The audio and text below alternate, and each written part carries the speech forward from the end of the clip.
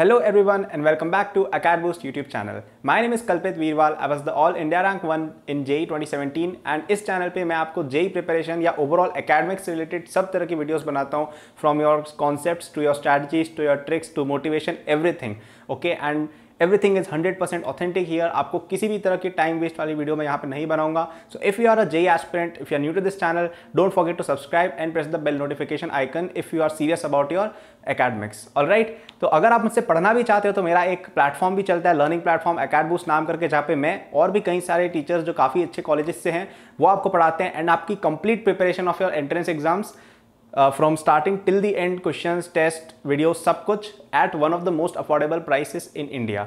तो चलो यार, आज की वीडियो के बारे में बात करते हैं। मैं इसके बारे में एंड में और बताऊंगा, you can check out the description for more.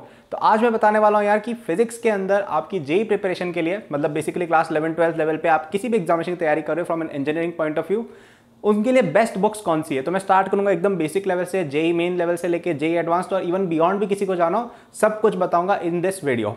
Alright, तो चलो शुरू करते हैं। तो सबसे पहले मैं बात करूंगा आपको जो कंपलसरी बुक्स हैं कि यार ये तो आपको मिनिमम करनी ही करनी है, वरना आप एक्सपेक्टेशन नहीं रख सकते हो कि यार आप JEE के अंदर अच्छी रैंक लेके आओगे।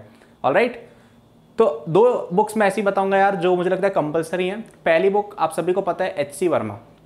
ओके, एंड व्हेन आई से HC Verma I mean completely, है ना, आपकी थ्योरी से लेके वर्कड आउट एग्जांपल से लेके ऑब्जेक्टिव क्वेश्चन से लेके एक्सरसाइजेस, सब कुछ आपको सॉल्व करना है from starting till the end. Alright, और ये स्पेशली उन बच्चों के लिए और ज़्यादा इंपॉर्टेंट हो जाता है जो सेल्फ स्टडी के बेसिस पे फिजिक्स पढ़ते हैं। ओके, अगर आप केवल सेल्फ स्टडी कर रहे हो तो आपको HC वर्मा डेफिनेटली ही बनानी है, वो आपकी मेन सोर्स रेफरेंस रहेगी। ऑलराइट, क्योंकि HC वर्मा से क्या है यार, आपको एक आइडिया मिलता है कि यार फिजिक्स में एक्चुअली क्या होता है। आप अगर जैसे यूजुअली बच्चे जो है कोचिंग वगैरह में जो बच्चे पढ़ते हैं वो यूजुअली कोचिंग्स वगैरह के थ्रू उनका ज़्यादा अप्रोच रहता है, तो उसके बारे में मैं आगे बात करूंगा। बट उसमें क्या है, फिजिक्स की अंडरस्टैंडिंग पीछे रह जाती है, और वो अंडरस्टैंडिंग यार आपको अगर अच्छे मार्क्स लाने, अच्छे मार्क्स का मतलब JEE एडवांस में आपको अच्छी रैंक चाहिए, उसमें काफ़ी ज़्यादा इंपॉर्टेंट है। सो प्लीज़ मेक श्योर कि आप NCERT के स्पेशली जितने भी थ्योरी है वो अच्छे से समझें, वो बुक क्या कहना चाह रहे हैं उसको ट्राई करें डाइजेस्ट करने की। ओके, वर्कड आउट एग्जाम्पल और ऑब्जेक्टिव एक्सरसाइजेस स्पेशली बहुत ज़्यादा इंपॉर्टेंट है HC वर्मा में, ठीक है, उनको आप अवश्य देखें। सेकंड बुक जो मैं कहूँगा कंपलसरी है, वो मैं कहूँगा आपकी कोचिंग की शीट। कोचिंग के अंदर आपको कुछ ना कुछ स्टडी मटेरियल मिला होगा, आपको कुछ क्वेश्चंस मिले होंगे, कुछ DPPs, कुछ वीडियोस, कुछ तो मिला होगा ना इस तरह का, वो बहुत ज़्यादा इंपॉर्टेंट है। क्यों? क्योंकि यार इन दी एंड ऑफ द डे आप एक एग्जामिनेशन दे रहे हो, आप एक कॉम्पिटेटिव एग्जामिनेशन दे रहे हो, जिसके अंदर नंबर कब आएंगे, जब आप ऑनलाइन के अंदर अपना टिक करके आओगे ऑप्शन, राइट। और ऑप्शन टिक करना और फिजिक्स की अंडरस्टैंडिंग में थोड़ा फर्क होता है। ऑप्शन टिक करने के अंदर यार आपकी स्पीड वगैरह भी मैटर करती है, शॉर्ट ट्रिक्स मैटर करती है, क्वेश्चंस को बनाने के तरीके कैसे हैं वो याद होने चाहिए, और वो आपको बुक्स में इतना इजीली नहीं मिलता है। जैसे आप HC वर्मा पढ़ के अगर केवल JEE देने जाओगे ना तो थोड़ी प्रॉब्लम आएगी आपको, लेकिन अगर आप सिर्फ कोचिंग का पढ़ के जा रहे हो तो आप शायद निकाल लोगे, ठीक है। सो अगर आप एक कोचिंग जाते हो तो coaching material should be your priority, और उसके बाद आपको HC वर्मा देखनी चाहिए, ठीक है। मैं ये सजेस्ट करूंगा, कई बच्चे पूछते हैं भैया सेल्फ स्टडी वर्सेस कोचिंग में, ऑनेस्टली बता रहा हूँ कोचिंग जाने से हेल्प मिलती है, ठीक है। अगर आपके पास रिसोर्सेज हैं तो आपको डेफिनेटली कोचिंग में जाना चाहिए, और अगर रिसोर्सेज नहीं है यार तो हमारा ही ज्वाइन कर लो। हमारा जो 2 ईयर का सब्सक्रिप्शन है वो केवल 20,000 का और 1 ईयर का केवल 13,000 का है, और उससे छोटे पैक्स भी अवेलेबल हैं। अगर कोई बच्चा यूट्यूब पे है with a phone and an internet, then most probably वो ये रेट्स तो एटलीस्ट अफोर्ड कर ही सकता है। तो मेरा पर्पज़ ही ये था यार उसकी AcadBoost के पीछे कि जो बच्चे यार 1 लाख 2 लाख नहीं खोल सकते हैं कोचिंग के लिए, वो एटलीस्ट कुछ फ्यू थाउजेंड रुपीज़ खोल के एक अच्छी कोचिंग प्रोवाइड तो कर सके ना खुद को। तो आप यहाँ पे ज्वाइन कर सकते हो, डिस्क्रिप्शन में मैं और एंड में बता दूंगा, वरना नहीं तो यार आप जहाँ भी जा रहे हो वहाँ का, ठीक है। Point is not to tell you which coaching to attend, but point is to tell you that at least एक जगह आपका होना चाहिए, क्योंकि उस मटेरियल से फर्क पड़ता है, ठीक है। तो अभी तक जो मैंने बोला, this is enough for your JEE main and your JEE advanced. मतलब अगर आपने अपनी कोचिंग की शीट अच्छी लगा ली, then you are definitely going to get very good marks in your JEE main, और एडवांस में भी अच्छे खासे क्वेश्चन लगा लोगे। और अगर आपने HC वर्मा भी पढ़ रखी है अच्छे से, थ्योरी, उसके थ्योरेटिकल क्वेश्चंस भी करने की कोशिश की है, ऑब्जेक्टिव क्वेश्चंस भी करने की कोशिश की है, वर्कड आउट एग्जांपल्स भी लगाए हैं, और लास्ट वाले जो क्वेश्चंस होते हैं एक्सरसाइज में वो भी अगर आपने सॉल्व किए हैं, दोनों के दोनों अच्छे से, देन यू कैन डेफिनेटली से कि यार आप JEE एडवांस में भी बहुत अच्छे नंबर लेके आ जाओगे, ठीक है। तो this should be enough for 99% people, इसके आगे आपको जाने की कोई जरूरत नहीं है, ठीक है। आप एचसी वर्मा खरीदने का लिंक मेरे डिस्क्रिप्शन में दिया हुआ है मेरे अमेजॉन स्टोर का, वहाँ पे जाके ले सकते हो। और जहाँ तक बात है AcadBoost सब्सक्रिप्शन की, या आप कहीं और कोचिंग जाना चाहो तो उसका भी लिंक डिस्क्रिप्शन में दिया हुआ है फॉर आर AcadBoost, ठीक है, तो आप देख सकते हो। इसके आगे केवल वही बच्चे जाएंगे जिसको इससे भी ऊपर सपने कि भाई यार हमें तो JEE एडवांस में भी टॉप 100 में, टॉप 10 में, फर्स्ट रैंक, इस तरह के जिनको चाहिए उनके लिए मैं आगे बात करूँगा। तो ओवरवेल मत हो जाना, ये उन्हीं बच्चों के लिए है जो इस तरह की कैपेसिटी रखते हैं, ठीक है। तो नेक्स्ट बुक कौन सी है मेरी, वो है IE इरोडो। ऑलराइट, क्लासिक बुक है, कई सालों से चल रही है, एक रीजन की वजह से चल रही है। तो IE इरोडो करने के बहुत सारे फायदे हैं, उससे आपकी मैथमेटिक्स स्ट्रांग हो जाती है। मैंने तो इवन IE इरोडो पे एक वीडियो बना रखी है डेडिकेटेड। आपकी मैथमेटिक्स काफ़ी स्ट्रांग हो जाती है, ओके। आपकी प्रॉब्लम सॉल्विंग स्पीड बहुत ज़्यादा हो जाती है, टफ क्वेश्चन लगाने की एबिलिटी आ जाती है, और फिजिक्स के कुछ fundamental concept from a problem solving point of view समझ में आते हैं। आपको मैं बताता हूँ कि JEE के अंदर हर साल एटलीस्ट 1, 2, 3 क्वेश्चन होते ही हैं फिजिक्स में, JEE एडवांस में स्पेशली, जो इरोडो से इंस्पायर्ड होते हैं किसी न किसी वे में, राइट। तो आपको वो बुक लगानी चाहिए अगर आपको टॉप 100 फिनिश की सोच रखे हो, या टॉप 10 या टॉप फर्स्ट रैंक, अगर इस तरह की चाहिए ना, अगर आपकी एबिलिटी भी होनी चाहिए। ऐसा नहीं कि बस सोच लिया कि अरे मैं तो 100 रैंक लाऊंगा और अपनी सिटी के अंदर ही 50वें स्थान पे बैठे हुए हो, ऐसा भी नहीं करना है, ठीक है।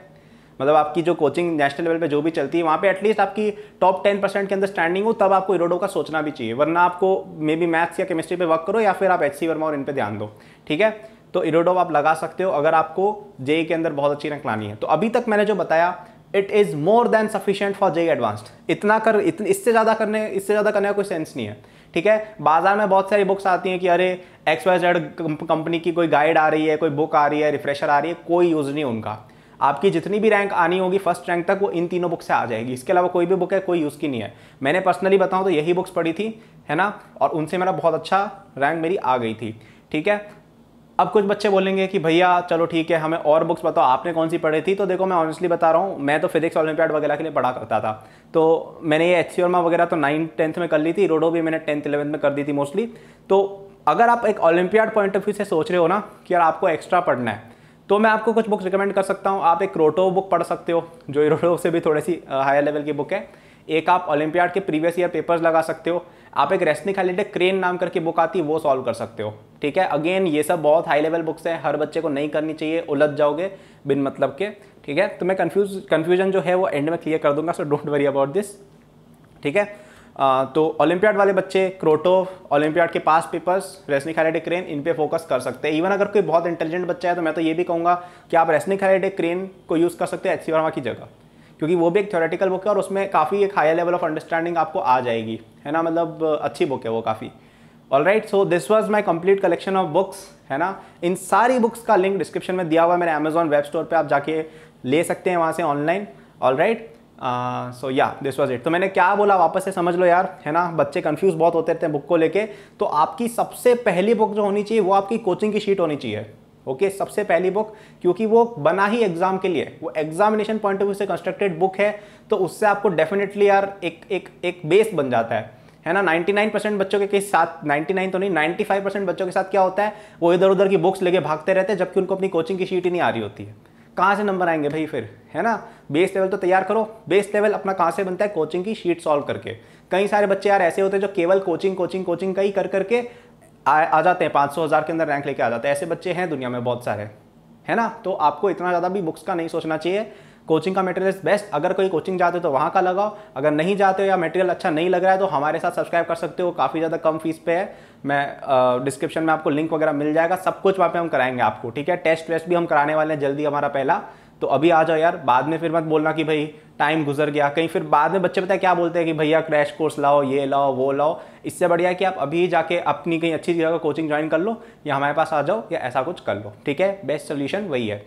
अब कोई बच्चा सेल्फ स्टडी वाला फिर भी हो कि यार वो तो 10,000 20,000 भी नहीं अफोर्ड कर सकता है, तो आप सेल्फ स्टडी के लिए HC वर्मा यूज़ कर सकते हो, ठीक है। बेस्ट बुक है। उसके अलावा कोई बुक आपको यूज़ नहीं करने की जरूरत नहीं है मोस्टली, ठीक है। HC वर्मा लगा लोगे, बहुत ही अच्छी आपकी problem solving ability as well as concepts हो जाएंगे।